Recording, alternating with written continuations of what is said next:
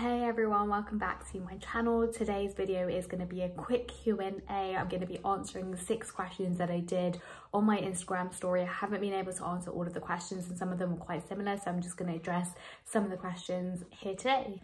So the first question I had was, why do I not buy my own properties? And to be honest, there's several different reasons to why I do not buy my own properties. One, I don't have the time to go and spend doing direct to vendor marketing. I don't have the time to go speak to estate agents all the time. And the timing wise of going to see properties, I can't really do until a Saturday. And even then it really depends on my schedule and what I'm focusing on as well. Yes, I don't get the best deals working with property sources, but essentially I save so much time and potentially could get better deals than what I could do on my own right now.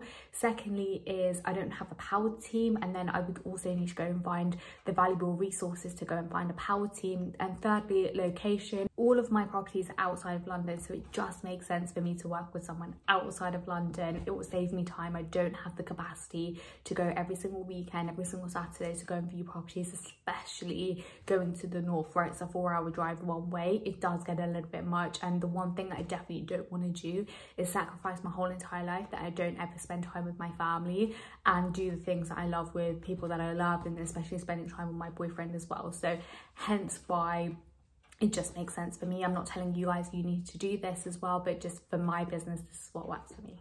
The second question is, how much capital do you need to invest? And this literally varies between different strategies, location, what type of property you're going for, and it really does vary. HMOs and flips do cost a little bit more because of the refurb side that you're doing, depending on the flip as well, but and the HMOs that you're doing, but a little bit more money, especially if you invest in London. That's going to be more money than comparing up to the north. If you're doing purchase lease options or rent to rent or deal sourcing, then they're less money required, but it really depends. But always kind of take an estimate of 25% deposit and then an extra 10 to 15,000 with all your fees and everything like that you're going to be paying. Yes, that it is a little bit much, but obviously stamp duty, depending on where you are and things like that, they do add up, and it's always good to have a contingency and over budget on that front. The third question is how I manage my time, and funnily enough, before even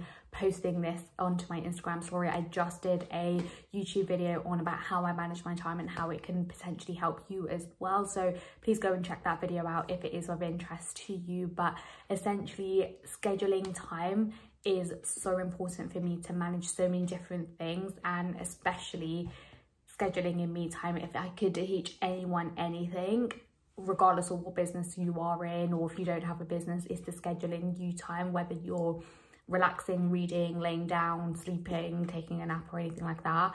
Just scheduling me time. I like to go for a walk or just lay down on my bed or listen to something, or even listen to music, just where I'm just switching off and not doing anything in that time. The fourth question is, what keeps me motivated? And there's so many different things that keep me motivated, and it changes on a daily basis. Hence why I think focusing on your goals and not motivation really does mean something, and knowing that you have disciplines. And there's a famous quote, I don't know at the top of my head, but I'll post a picture of it, of about how motivation runs out, but you need to have disciplines. And then another second favorite quote is, you either have one of two regrets, the pain of discipline or the pain of regret. So the fifth question is, what am I working on next? So we are currently buying a buy-to-let. Hopefully we complete soon.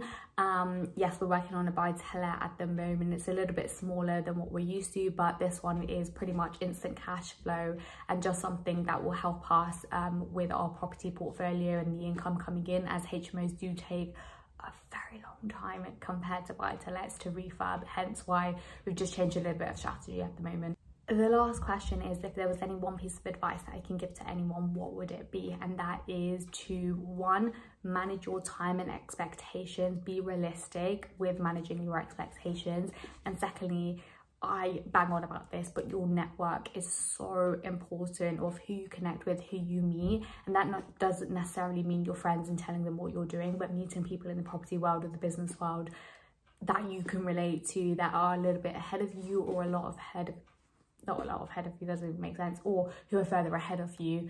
And it really does make a difference. Since I've transitioned into kind of speaking to more property people and more business people, it has just been a game changer. And I can't even describe it, but just so many game changers. Understanding the mindset, understanding locations and things like that really does help. I really hope you enjoyed this video. I like doing these Q&As, so if you do have any questions, please put them in the comment section and I'll be doing another Q&A next month. Take care guys, have a great rest of the week.